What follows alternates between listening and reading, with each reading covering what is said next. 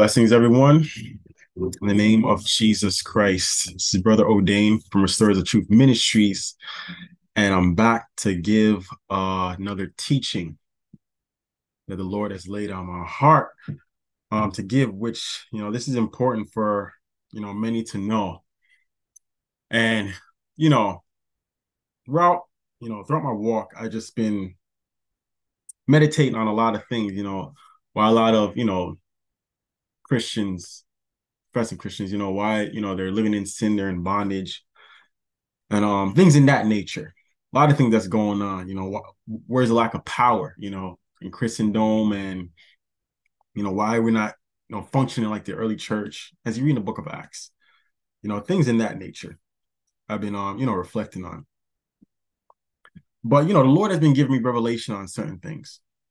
You know, I spoke on this with certain things with people. Never actually did a teaching on it until today, which we're gonna dive into certain things.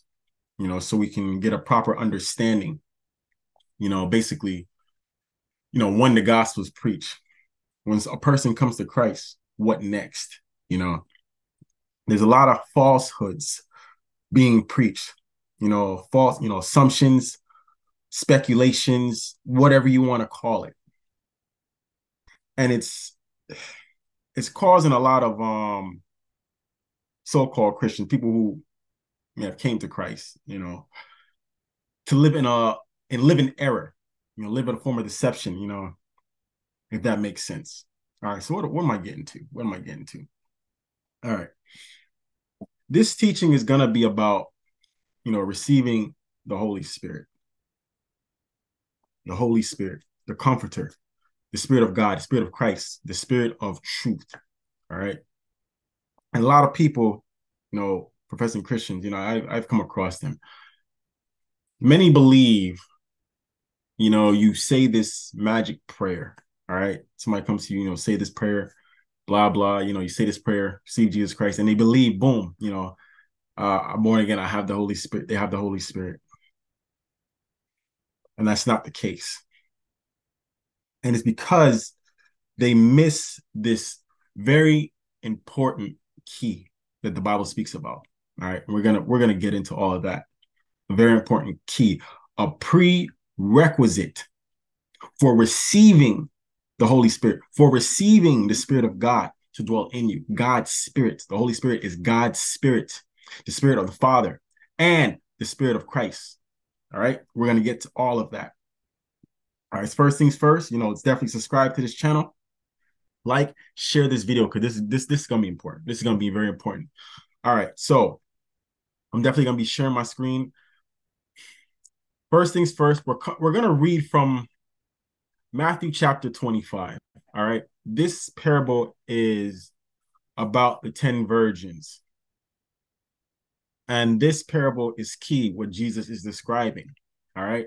5 were wise, 5 were foolish. And there was one important factor that separated the two groups. All right. We're going to read all this. I'm waiting to my screen load up. All right. So I'm hoping you guys can now see the screen. All right. So I'm coming from Matthew 25. I'm going to be reading from the King James Version. All right. And it reads, "Then shall the kingdom of heaven be likened unto 10 virgins who took their lamps and went forth to meet the bridegroom." All right. So pay attention. They took their lamps. These parables, all parables are an earthly story. All right. Earthly story that has a spiritual meaning to it, that's conveying a spiritual truth that we have to pay attention to. All right.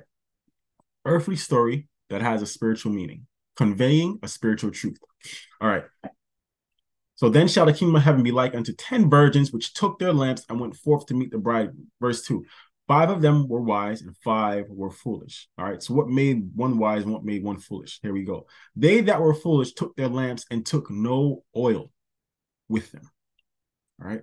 But the wise took oil in their vessels with their lamps. While the bridegroom tarried, they all slumbered and slept. And at midnight there was a cry made, Behold, the bridegroom cometh, go ye out to meet him. Then all those virgins arose and trimmed their lamps. And the foolish said unto the wise, give us your oil, for our lamps are gone out. But the wise answered, saying, not so, lest there be not enough for us and you, but go ye rather to them that sell and buy for yourselves. And while they went to buy, the bridegroom came, and they that were ready went in with him to the marriage, and the door was shut. And afterward came also the other virgins, saying, Lord, Lord, open to us. But he answered and said, verily I say unto you, I know you not. Watch therefore, for you know neither the day nor the hour when the Son of Man cometh. So I'm going to stop right there, verse 13. All right. So as we can see, there's 10 virgins, 2 groups, one wise, one foolish. All right. However, the foolish ones, they had lamps, but they had no oil. Wise ones, as you see, had the oil in their vessels, the oil. That's what made them different. All right. They had the oil. And this is describing Christians. All right. This is describing Christians, people who are, professing Christ, say they believe in Jesus Christ. All right. But there's many out there that they have no oil. They have no oil. They believe they do, but they don't. All right. The oil represents the Holy Spirit. Throughout the scriptures, even in the Old Testament, the oil always represented the anointing of God, the Holy Spirit of God, and the power of God coming upon a person, whether living in a person in the New Testament or the Old Testament, coming upon somebody. But nevertheless, this is what I want to address. The Lord said he doesn't know them. All right. Romans chapter 8 says that if any man has not the Spirit of Christ, he is none of his. So what is the problem? What is the issue? How is it that Christians, many don't have the Holy Spirit, but they believe they do? How does one receive the Holy Spirit? That is the question. And this is what I wanted to talk about, the prerequisite. All right. Right now, I'm going to turn to John chapter 14. All right. The prerequisite. This is the problem. This is what a lot of people, they don't teach, whether they're on the streets, street witnessing, whether they're in the churches, they teach, say a certain prayer, this and that, boom, you're saved. Or they say, just call upon the name of the Lord, this and that, you're saved. But they don't preach the prerequisites. All right. So this is it. John 14, pay attention. Verses 21. He that has my commandments and keeps them. All right. He it is that loveth me, and he that loves me shall be loved of my Father, and I will love him and will manifest myself to him. Judas said unto him, not Iscariot, Lord, how is it that thou wilt manifest thyself unto us and not unto the world? Now listen. Jesus answered and said unto him, if a man love me, he will keep my words, and my Father will love him, and we will come unto him and make our abode with him. Jesus said, we will come to him, the Father and the Son. All right. The Father and Jesus Christ, they will come and make their abode with those who keeps his words. All right. What is an abode? Abode means a dwelling place, meaning they're going to come and dwell with you, in you, live in you. That is Holy Spirit. The prerequisite is keeping Christ's commandments, obeying the word first. Obeying the word first. All right. Let's go up to Acts chapter 5. All right. Then Peter and the other apostles answered and said, we ought to obey God rather than men. The God of our fathers raised up Jesus, whom you slew and hanged on a tree. Him has God exalted with his right hand to be a prince and a savior, for to give repentance to Israel and forgiveness of sins. And we are his witnesses of these things. And so is also the Holy Ghost, whom God has given to them that obey him. That obey him. Whom God has given to them that obey him. The prerequisite of receiving the Holy Spirit is obeying the word of God that you've heard. When a preacher comes, all right, let me just stop right here. Let me stop right there. I'm going to get back to sharing the screen. When a preacher comes and preach the word of God, all right, one of the subject matters in preaching that word to an unbeliever, somebody who hasn't come to Christ yet, is repentance. Repentance means to turn away from. Change of heart, change of mind. All right. It comes from the Greek word metanoia, which means a change of heart or a change of mind. All right. So when you're repenting from your sins, you have a change of mind towards those evil things you used to do. So that way you turn away from them and you no longer do those things anymore. All right. When a preacher preaches the word of God, the teachings of Jesus Christ, and he preaches repentance, it is expected of the person who hears this word and believes this word, believes upon Jesus Christ, that Jesus Christ died for their sins. It is expected that they now obey the teachings of Jesus Christ, obeying the word of God, changing their way of living, their lifestyle, no longer living in those sins, but turning from that and now living according to the word of God. When they begin to live that way, because of the word of God being planted in their hearts are being cleansed, purified, made ready. And then God, in his own timing, will give that person the Holy Spirit. In Acts 2:38, all right, Acts 2:38, Peter said, repent and be baptized in the name of Jesus Christ. Baptism is also important to get baptized well, but he said, repent and be baptized in the name of Jesus Christ for the remission of sins, and you shall receive the gift of the Holy Spirit. All right. When Jesus came on the scene, he preached, repent, for the kingdom of heaven is at hand. That's one of the things that people are lacking when they preach this word. They're not preaching repentance. They're not preaching repentance. To turn from your sins. Sin came into this world because of Adam and Eve's disobedience to God. All right. And they took heed to the serpent. All right. Eve was deceived, and Adam listened to his wife, and they ate from the tree that God told them not to eat from. They sinned against God, death came into this world. And because of that, all men are born into sin. But now, when you hear the word of God, the gospel, the Lord requires men to repent from their sins, turn from those evil ways now, and live according to God's word. Now, many people may say, right, people who may listen to hear this message, they may say, oh, what about Cornelius? He just believed the message of Peter and he received the Holy Ghost. All right, well, first off, let's look at Cornelius' story real quick. Let's look at Cornelius' story so we can see and understand what is actually going on in that story. This is one of the things that people miss about Cornelius. All right. So I'm sharing this now, Acts chapter 10. Now, I want everybody to pay attention. This is a story about Cornelius, okay? Here it is. There was a certain man in Caesarea called Cornelius, okay? A centurion of the band called the Italian band. Now listen, a devout man and one that feared God with all his house, which gave much alms to the people and prayed to God always. People, they miss this part, which is key. Cornelius was a devout man and one that feared God. All right. Now let's skip down. Let's skip down to verse. I think it's all right. Here we go. All right. Here we go. I'm gonna start from verse 34.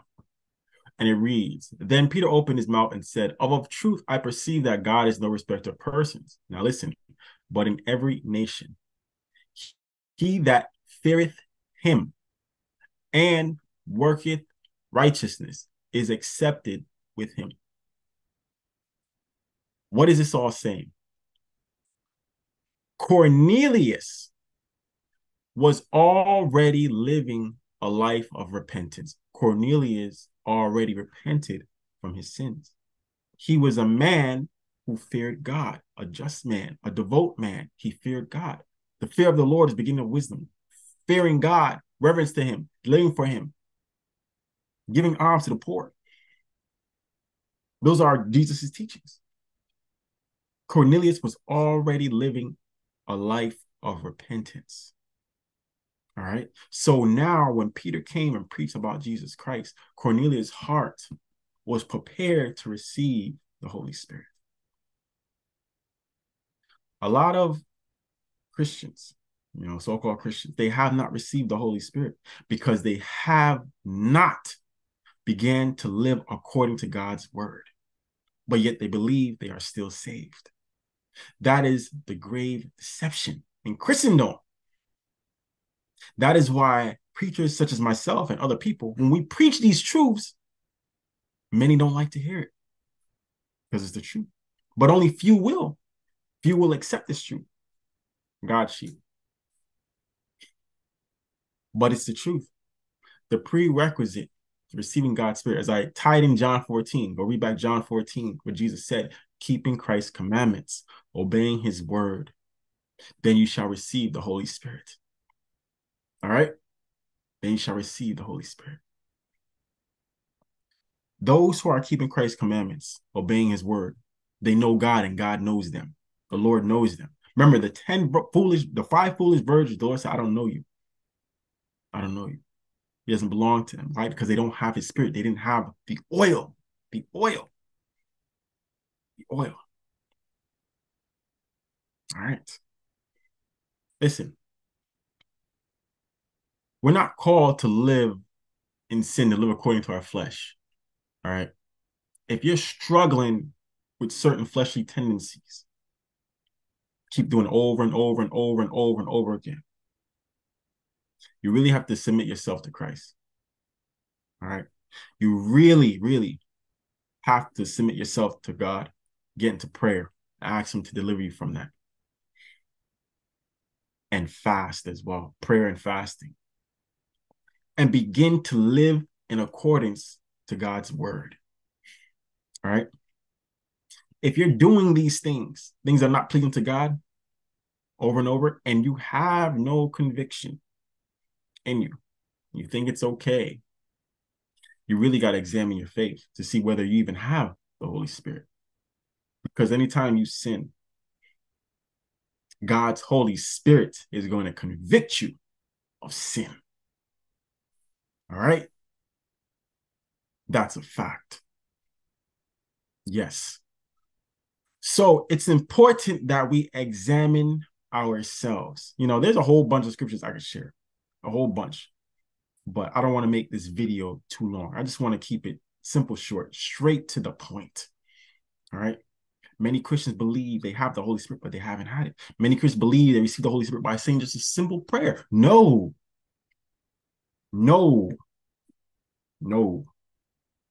that's not in the scripture anywhere. Saying a simple prayer. Repent, turn from your sins, evil lifestyles, evil doings,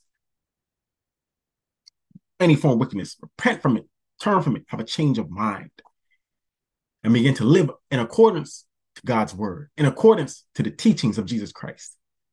Be baptized as well in water, and you shall receive the gift of the Holy Ghost. Why? Because you repented, and now you're living according to God's word. Remember in Acts, God gives his Holy Spirit to those who obey him. Then you receive the gift of the Holy Spirit. And there's going to be a difference. I pray, all right, that you take heed to this word. I pray you take heed to it. All right. Search the scriptures I gave you. Take this to prayer.